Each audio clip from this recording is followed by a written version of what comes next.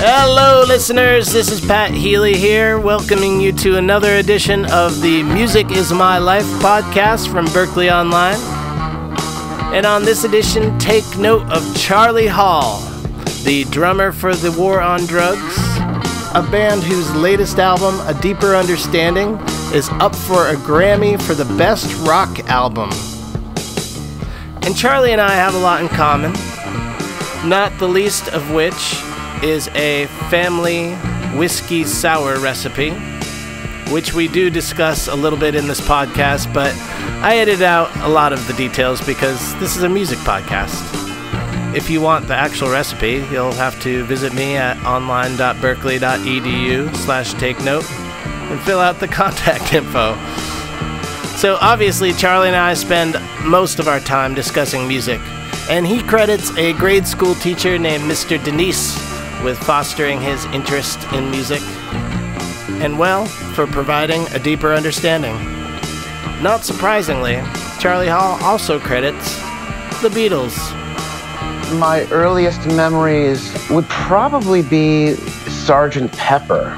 My brother and sister are about, 9 and 11 years older than me, so from a very, very early age, there was music being listened to in the house, rock music, and my parents are a little older, so it wasn't coming from them, although they're both music fans. But my father was very much just like, he listened to pretty much Beethoven only. There was no, they weren't of neither of my parents were really of a popular music generation. But my brother and sister were listening to, my brother was listening to The Who and the Stones and Zeppelin and stuff like that. So that's, another one I remember now. My sister had a 45 of We Will Rock You. I knew it was music, but it also sounded like something else too, because of the percussive elements. I was like, are these people all banging on, what is that? It's not drums, it's like, I remember just feeling like it sounded so foreign to me. So I think I kind of always, and then my sister was listening to the Cars, and I loved how much that sounded like something that was sort of from outer space. Just as an impressionable, 5-year-old or whatever. I think that stuff really kind of hit me. So those are some of my earliest memories, and then it was really all about, it was about a few records. It was about the Rolling Stones, Hot Rocks. That was, Honky Tonk Woman. That was when I, realized I think I wanted to play drums. It was listening to that song with that cowbell intro, and that's sort of how it really started. My grandmother gave me a Muppet Show toy drum set, I think when I was about 4, and I'd add on to it with pots and pans and try to make little extra toms for it, and expand it. And then I got a real drum set, I think when I was about 6 for Christmas. That's great. And so that's when it all started. Yeah, it's interesting. You and I have a bit more in common than just the whiskey sours, I guess, because my siblings are 9 and 10 years older than I am, and all the groups you mentioned were pretty much what they were listening to, especially the Cars. Yeah. Now tell me this. With your siblings, mine were loose guides to me for music, but then my interest eclipsed their interest in music by the time I became 10 or 12. But were your siblings guides for you, or did your interests outweigh theirs eventually? Well, yeah, my brother was and always has been very much a guide, for me, like that.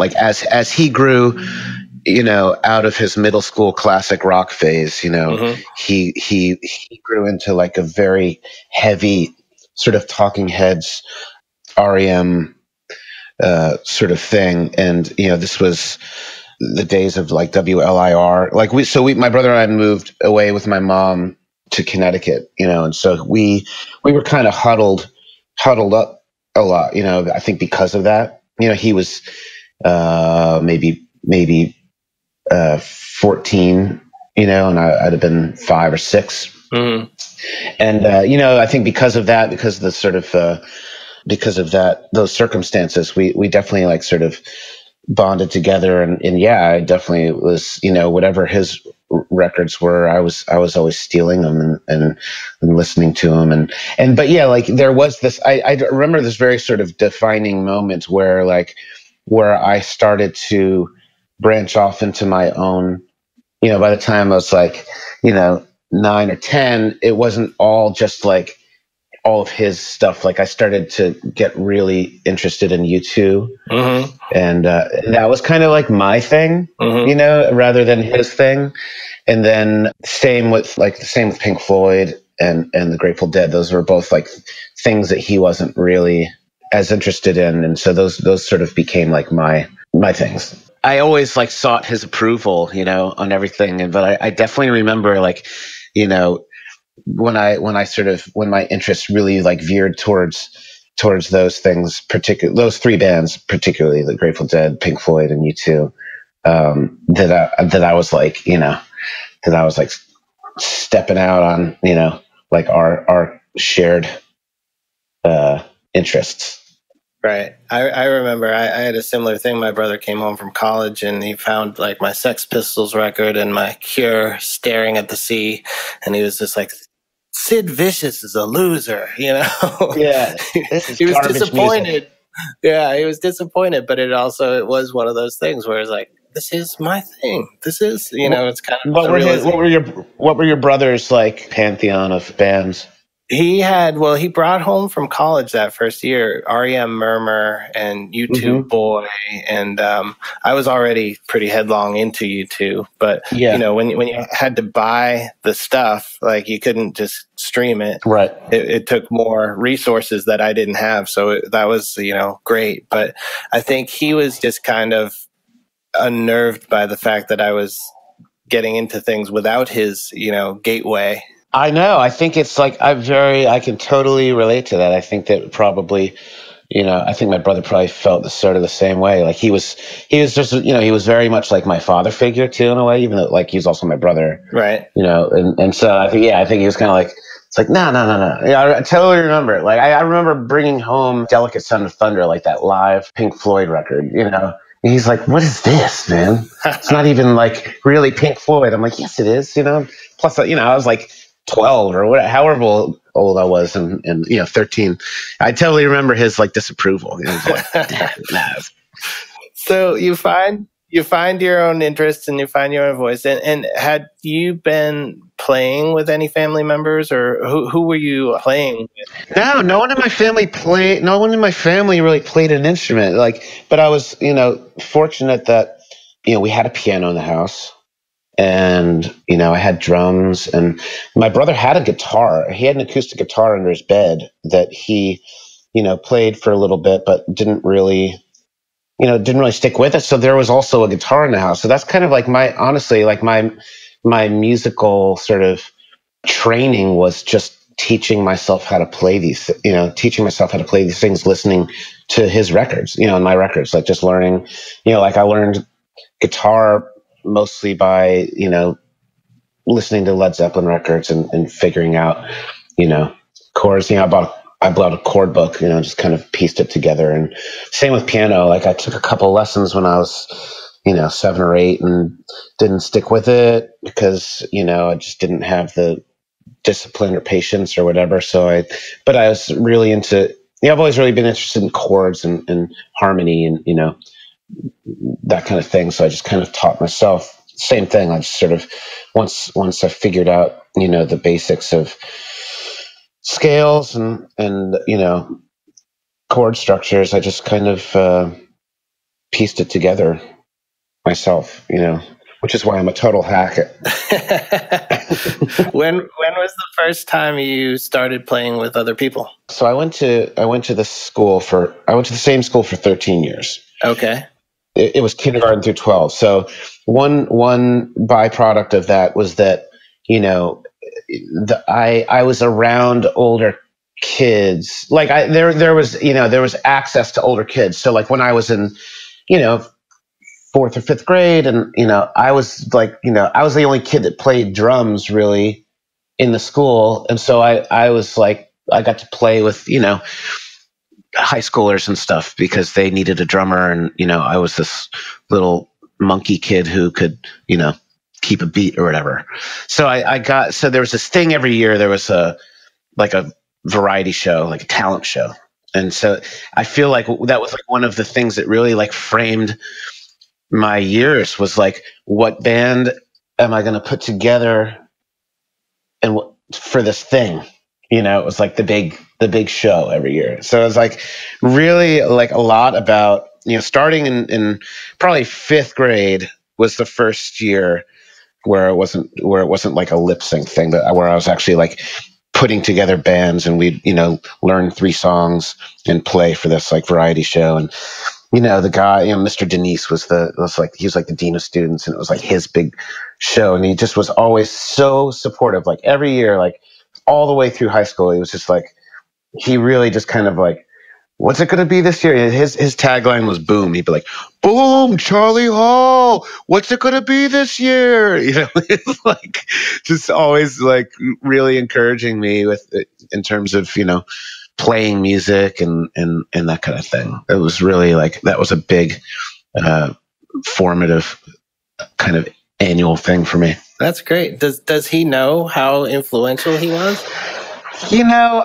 It's just, as I was just saying that, I was like, man, I got to reach out to him. I mean, I think he does, but just like anything, I should tell, I should remind him. I'm sure he knows. I mean, he was like a really special, amazing person. And I think he was probably really influential for a lot of people in a lot of different respects. But, yeah, I'm going to like, when we finish this up, I'm going to figure out how to reach out to him. He's not at the school anymore, but he's definitely around, and I'll find him. He's a pretty amazing guy. That's great. Do you remember the first 3 songs you did, or the first songs you did with the group? Yeah. Sunday Bloody Sunday. Oh, dude, you have no idea. Is it really? We had Sunday Bloody Sunday in the back pocket, but what we actually did for the show, we were called Exit 18, because that was the exit off of I-95 to get to the school. We did Message in a Bottle. Yeah. And we did Bad by U2. Oh, wow. Okay. We had Sunday Bloody Sunday in the back pocket, but we did Bad. Yeah. And because Kelsey Libner, the guitar player, had a delay pedal, and he figured out how to do that Edge stuff. Wow, I was gonna say that's high tech for that age. The delay pedal. Yeah, I mean, those guys were probably like 8th grade. I was in 5th grade. Those guys were like 8th graders. They were a little. We had Tofi Dawson on a Juno 106. I mean, looking back on it, yeah, it was pretty. It was a pretty sweet little lineup with some sweet gear, which I'm sure nobody has anymore. But we had a guy playing a Juno, Anthony D'Alto on bass, Tim Hotchner on second keyboards. So these are the formative years, and when do you realize that this is something more than just? I mean, well, I guess on some level you must have realized it because it was a thing you looked forward to all year. Yeah, and I mean, I just always like when I'd come home from school, I'd just play music like until my stepfather came home. I mean, I'd get home from school and I'd put on headphones and I'd play along with like, album sides for hours, until like 7 o'clock. Like my mom always encouraged me to do that, and my brother always encouraged me. I mean, our house was like 200 years old. It was like our house was made out of like plywood. I mean, you could hear it was loud. It was louder than you could possibly imagine. But my family was so encouraging, and endured what sounded amazing in my ears, because I had headphones on listening to Zeppelin 4, thinking that I was John Bonham, but I'm sure it sounds like holy hell in the house. So I guess I always it was always a thing. I didn't know like what shape music would take in my professional life, but I think I probably always knew since I was 3 or 4 years old that music was going to be like the guiding force in my life. I went to college and I did study music. I studied music history and music theory. I wasn't like a performance major or anything like that. I think I kind of always, like, my dream job actually was always sort of like I loved school as a kid. I loved the rhythm of the school year, and I had I had a really great experience. Like I loved my friends and my teachers. So I think I always kind of wanted, like, my dream job was to like teach music in a school in some capacity, like not necessarily like being a band leader or being like the choir director, but like teaching music theory and stuff like that. Where did you go to school? I went to school in Virginia, in Williamsburg, at College of William and Mary. Oh, okay. Again, like following my brother, because my brother went there. Wow. So kind of like, another thing. I followed my brother. You did not. Yeah, it was the worst mistake I ever made. Oh man. Okay, so you're at William and Mary, and are you Yep. playing in bands there? Yep, playing in bands. Not like the college band, but like just playing in bands, playing in rock bands and stuff like that. What kind of stuff are you guys doing? What are the names? I always like to hear the names of their bands.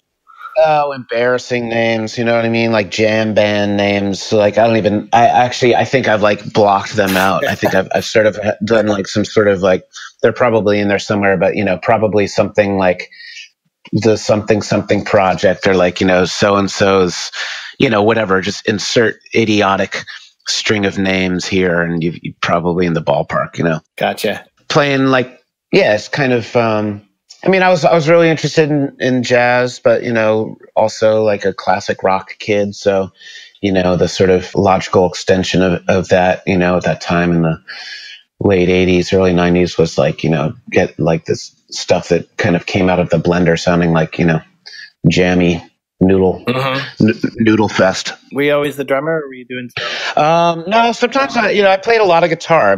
So starting around age, 8 or 9, I got myself to the point where I could play the guitar pretty well. I'm pretty girly at all this stuff, you know what I mean? Like what I do now, I've been doing since I was like 12, but not totally true. But yeah, so sometimes guitar, sometimes got into playing more and more keyboards. Like after college, when I was in San Francisco, and I bought a Wurlitzer, and I was like the guy with a Wurlitzer, so it was like able to kind of I get to play with a bunch of people who needed that flavor, and I can literate enough to sort of fake my way through most scenarios. That seems to be the lesson so far, is be the guy with the instrument that nobody else is doing. Yeah, it's a great. There's some advice for your students. Yeah, that's great. Take up the English horn. But so you moved to San Fran after college, and Yep, my wife and I moved out there kind of the summer after college. We worked for a couple of months to make enough money to get out there and pay first month's rent, and and we planted our roots out there, and they got pretty deep, and we made the really hard decision to leave there, after about 8 years, when it was kind of like, we're either there forever because we loved it, and our kind of extended family was getting really deep out there, but our real family is all back east, and our parents were older, and we're like, right, so we moved to Philly. What was the first song you guys danced to at your wedding? I had good question.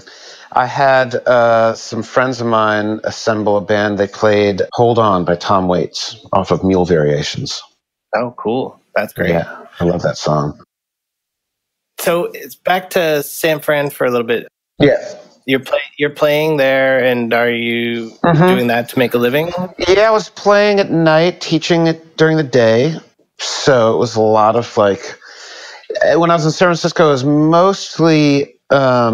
mostly playing either straight ahead jazz gigs in sort of trio, quartet, quintet form, or after a while, for a few years, put together this sort of bigger band that was doing like the Bitches Brew era Miles tunes, like everything from like In a Silent Way through Agartha, just sort of exploring those loosely sort of exploring those figures, which would be like, I mean, the head would be like a 8-bar phrase or something. And most of those tunes were like actually defined by like certain rhythms, as much as they were defined by any sort of changes. Mm-hmm. I mean, most of them didn't really even have changes. They were just, modal things that, so that was really, that was that's probably like one of the most formative.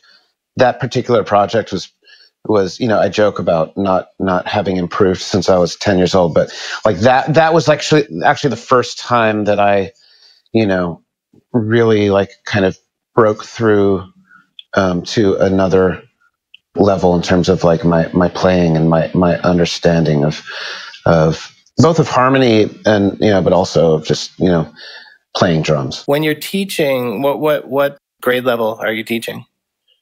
It was a high school, very similar to the one I went to. So it was one of these schools where I got to do a lot of different things, which was really cool. And they really like entrusted me with different projects. And, I worked in the college counseling office as a college counselor.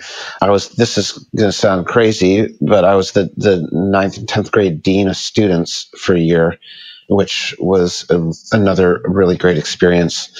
And I was teaching the jazz band and taught 9th grade history. Wow. So they wore a lot of different hats there. And yeah. That was another real, defining experience for me. That's amazing. In my life. And, really, I mean, as it relates to everything, being in a band. And, I mean, so was for that matter, I mean, bussing tables when I first moved to San Francisco. I mean, I learned as much bussing tables that has kind of prepared me for, for this life as anything, as any music teacher I've ever had, just because it's about, it's about everything. It's about, being in a band is about how you relate to other people and how you,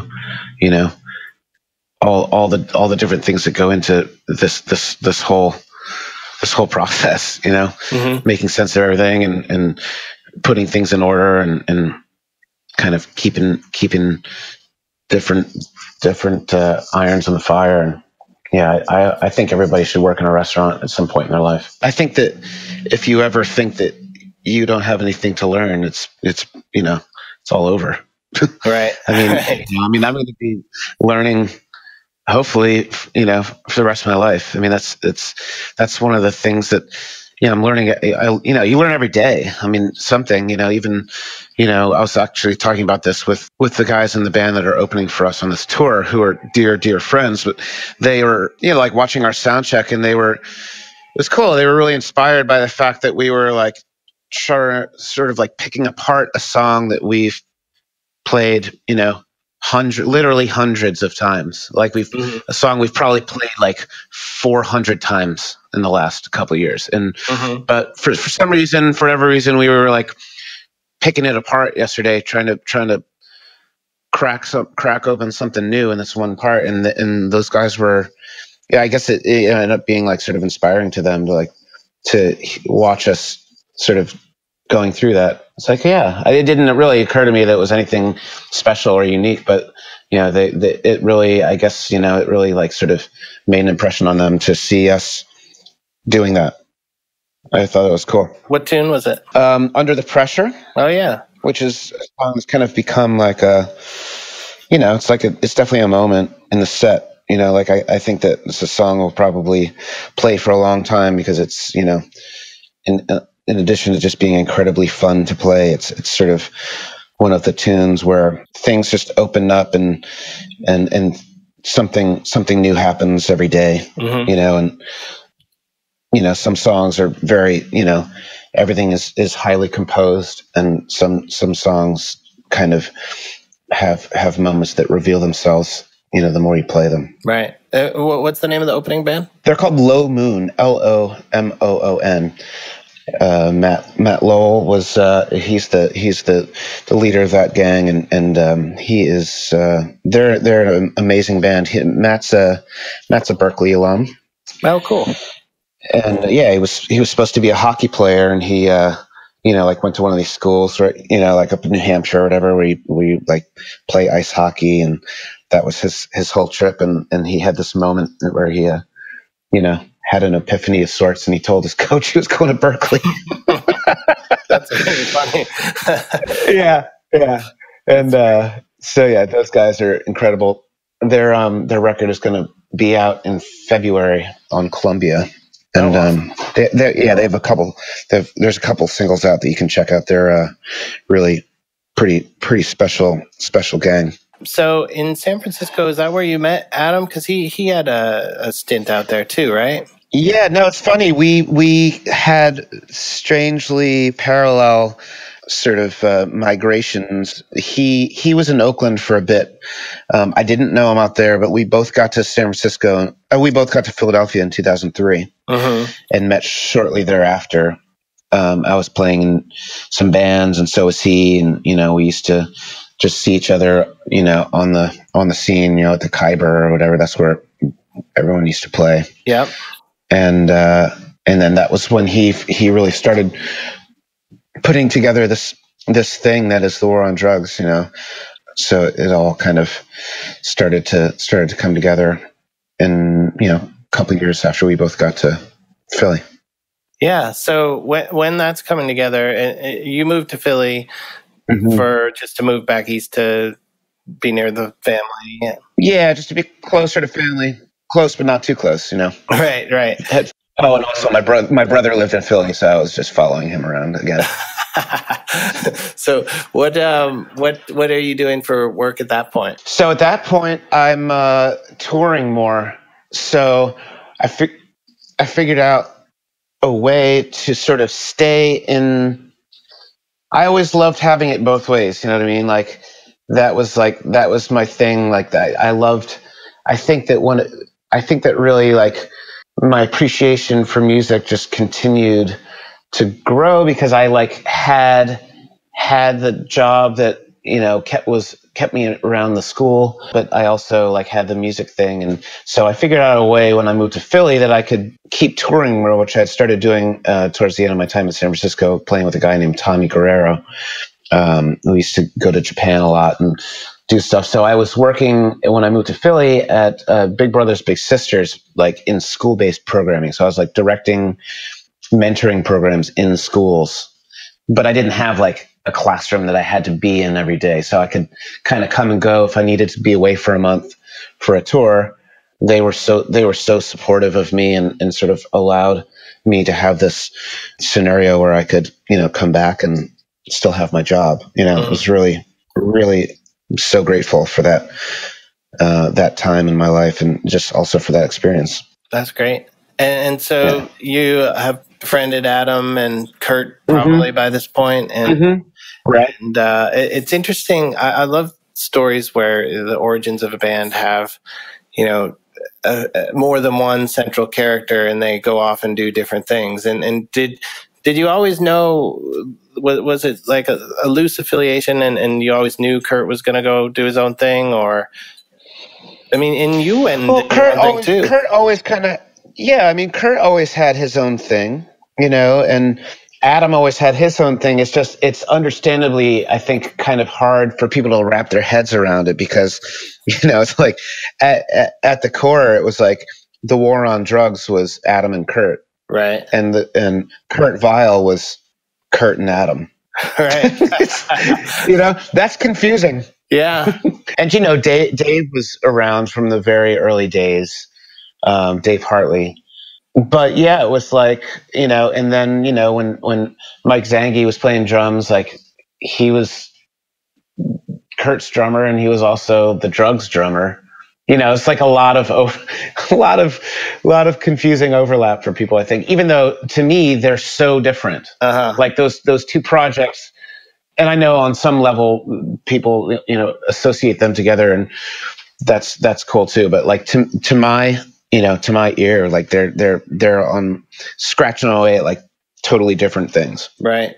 Both awesome, but what Adam's kind of scratching away at is definitely different than what Kurt's after. Right. So you began as the drummer for War on Drugs. Then you weren't the drummer for War on Drugs for a little while, and then now you're back in the fray. Is that correct? Like in the early days of the band, there was a very kind of large cast of characters that were sort of in the orbit of the band, and I was one of those people, and kind of come and go, and played as things were getting going, and then then those guys kind of took off and ran around the world for years, and then I kind of was loosely part of still part of that extended family, and sometimes I'd be playing drums, but sometimes I'd play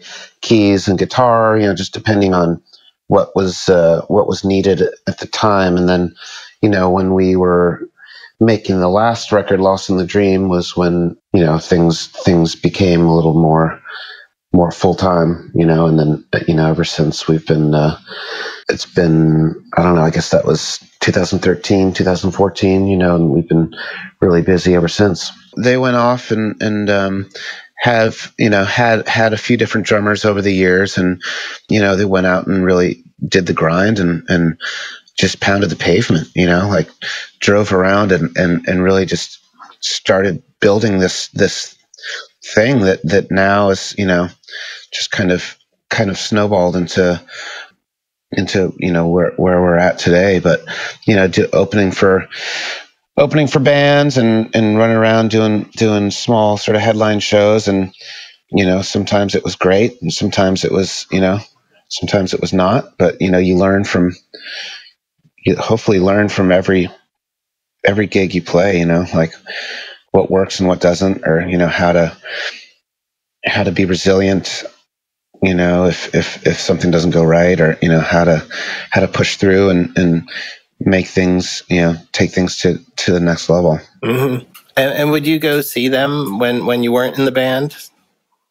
Oh yeah, always. Yeah. I mean, I still sort of can appreciate this band as Adam's friend, mm-hmm. and as a fan, as much as like someone who's involved in it, and I'm grateful to be involved in it, and I love it. And I feel like everything musically and otherwise that I've done in my life has kind of prepared me for this gig specifically. Like, I mean, I really, really love this music, and I love like what Adam's going for, and I love the people. So it's like, I wouldn't do this otherwise. You know what I mean? Like if I wasn't with people that I loved and playing music that I love, I'd rather be home. Like I've got a family, and I'm a homebody, but this is something that I really truly love, and so I've always been a super duper cheerleader for this band and for Adam. That's great. And how did it come to pass that you did join up full time? What were you doing right in that period before that? Just touring with different acts? Playing with a guy named Jens Lekman. Oh, yeah. From Sweden, and a band called Windsor For The Derby, which was a fellow secretly Canadian band. That's the label that we used to be on. Right.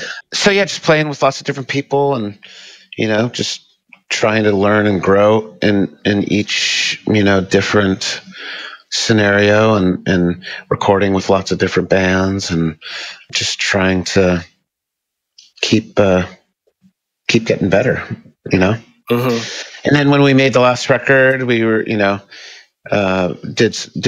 some shows, and then when it came time to put together the sort of new version of the band, which is the way it's been ever since, we just kind of, it was like, it just seemed like it was time, Mm-hmm. Adam was like, can we just do this? I was like, yeah, we can just do this. That's great. Yeah. So it was it's interesting, because I was going to kind of get to that. Is it feels like a lot of people were in the orbit, and then somebody said, all right, let's put this all together and figure out the lineup that works best and stay with that. Right. It's like, let's just do this. Like this feels great, and it's just it's an amazing group of musicians, and everyone plays every instrument, which is interesting. I mean, not on stage, but I think that like that's something that is a little unique about this band, and something that I think is definitely is a part of understanding each other, is that, you know, everyone in this band plays drums, and everyone in this band plays guitar, and everyone in this band plays keys. Mm-hmm. And so I think that really sort of helps, you know, helps the conversation Mm-hmm. when you're both, you know, in overt ways, but also in more sort of subtle ways, and just in terms of understanding what each other's doing, or helping each other actually with specific things. How does the process work? Because I mean, there's so many elements of this band that make it compelling. Whether it's, you know, a lot of the draw for me is the soundscape nature, and then there's the songs, which are they function on a different level than the soundscape quality. For sure. So I'm just wondering about how you guys develop each song as the way it sounds. Yeah, I mean, it's really hard to say, you know, like they sort of happen in different ways. I mean, I think that maybe more so than ever, some of the, you know, with the new record, like these songs did develop first as songs, as opposed to starting as landscapes, and then the song sort of building out of that. But to be honest, it's like it's such a blurry line that it's kind of both.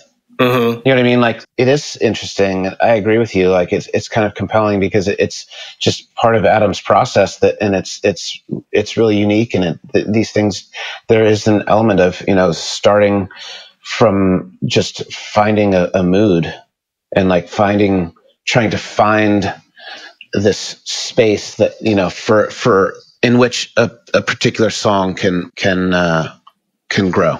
You know, it's Adam's really, you know, I think more than ever, like his really found his voice, like on the synth, and finding sort of sculpting landscapes with various, you know, synthesizers and things like that. In addition to just, you know, people always think of him as a guitar player, and he is, you know, he has turned into, you know, a ripping guitar player, but it's also like his whole, you know, this whole thing is, you know, it's his brain, you know, like, I mean, I think that's one of the things that makes this so successful, is like there's a very sort of clear axis upon which everything kind of rotates, and that's, you know, comes directly from him. Right. And that seems also probably pretty important with the way you play, as far as, you know, I've played with a number of people and a number of drummers, and some of them aren't secure enough or confident enough to just keep a regular beat, and they want to do it too interesting. And it requires, I'd imagine, some restraint. Yeah, it requires a lot of restraint, and, you know, it's something I enjoy personally, you know, and I enjoy kind of trying to find that very delicate balance between holding things down and letting the sonics do a lot of the layering and dynamic building, as opposed to sort of like your typical, like, we're going to swell into this section with a big fill, and it's going to be this, and do a fancy this and that. It's kind of letting some of the other elements do a little more of that, more so than like your typical pop song drum thing. It's more like German in an approach, in a way, you know, like krautrock. It's interesting though, if you look at well, first of all, congrats on the Grammy nomination. Thanks. Yeah. But if you look at the other bands in that category, those drummers like try to be like, they switch the song structure by switching the drum parts, and whereas you talk about well, I mean, you know, much respect, especially to John Theodore, but yeah, totally different thing, you know. Who are the other bands? Metallica. So yeah. Mastodon, Nothing More, Queens of the Stone Age. Yeah. Yeah, very, very different vibe. I'm, glad we're recognized as a rock band, though. To be honest, Yeah. I think that's cool. Yeah, I mean, I have no idea what any of that stuff really means, to be honest with you. Mm-hmm. But it's great, and it's something for my mom to talk about at the dog park. So that's cool. Does she go to the dog park? Yeah, she's got two dogs, Portuguese water dogs. So tell me a little bit about the Silver Ages project. Well, yeah. So actually, like underlying throughout this whole thing, this goes back to like my experience as a kid making music. Like something that I was always, I always loved is singing and close harmony. In particular, I've always been like a fan of that style of singing, like the Mills Brothers or Ink Spots. That kind of like Four Freshmen type of thing, which obviously was like a huge, part of like the Beach Boys thing, the Four Freshmen specifically. And so like in a lot of the music that I love, I mean, I've always been a huge fan of vocal harmony and stuff like that. And so when I've moved to Philly, like one of the things that was so cool about that town was just like, and this goes back to what I was saying before, how like Adam and I used to see each other at, each other's gigs and bands, just like really, especially like, and I know this still goes on. I feel a little detached from the sort of like the scene on the ground in Philly, not home a lot, but I put together guys like sort of figured out that I had this like sneaky like choral history, like of like directing choirs and stuff. And so I kind of just pulled together like 8 friends from different bands of dudes that were just like interested in singing more, like just learning to sing better, but more so than that was just like an excuse to get together and like make music that was kind of strange foreign to everyone equally, like like none of them had any like experience singing like close harmony stuff that I have libraries full of older men's choral arrangements, and it just turned into like a thing. It's like it's just something to do. Like we're not selling merch, we're not trying to sell records, we're not like we do one show a year just for fun for like our friends, but like just literally like making music for the sake of making music, and like so that's what it really became. And now it's 17 of us, and we've been doing it for 12 years. Wow. We just get together every couple weeks at my house around the piano and sing incredibly complex choral arrangements and drink a little too much, It sounds really good, and I was very nervous before I investigated it that it would be like rockapella type stuff. Oh God, yeah! I tried so hard to shield those guys from like knowing about this like seedy underbelly of like what's happened to that fraternal style, because I grew up like near New Haven, so and my mentor growing up was actually like the athletic director at my school who was in those Yale singing groups, like the Yale Alley Cats, right, and the Whiffenpoofs and stuff. And so I kind of grew up like appreciating the very sort of old traditional style, like the sort of folk based, almost sort of barbershop based, style of close harmony singing. But then, so I like tried desperately to like shield these dudes from knowing that there's this whole unsavory world of like college singing groups doing like beatboxing and singing like Red Hot Chili Peppers songs. It's like the most dreadful thing imaginable. And then of course like Glee happened and all this stuff. Like after we started doing this stuff, like they started to be like, oh, there's this show on TV. I'm like, yeah, I know there's this show on TV. Like, like they're just like slowly starting to figure out that there's like this whole world. But we're as far away from that universe as possible. Stay there. Oh, God. What kind of musical interaction do you have with your kids? My younger son, well, a lot. I mean, there's music on all the time in the house, and my older son discovered Weird Al a few years ago, and I saw that for the first time music kind of becoming a thing for him because of Weird Al, which is really neat. Like he just because of the humor of it, he just loves it, and it's interesting because like he doesn't really even know what the songs are parodying, but like he just loves it's great.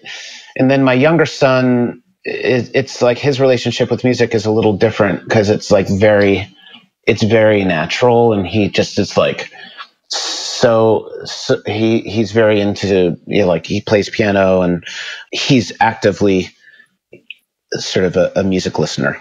You know what I mean? More so than so he's just super into it. Loves well, yeah, they love when the dudes come over and sing. They both like to kind of like sit at the top of the steps and like listen to us sing these songs. And now my younger son has started to like ask for a folder of his own so he can kind of read along, because he can read music now. So he kind of like, it's like kind of with us in terms of like he's like reading along, and even though he's only 7, he's like kind of pretends like he's doing it with us. It's kind of cool. It's really I'm grateful to have that experience, with my friends, getting to have my son's experience that music is just something that can bring people together, and like those relationships with those dudes, with those 17 guys. I mean, they'd be my friends anyway, but like because we do this thing that's like such a crazy adventure, like it just keeps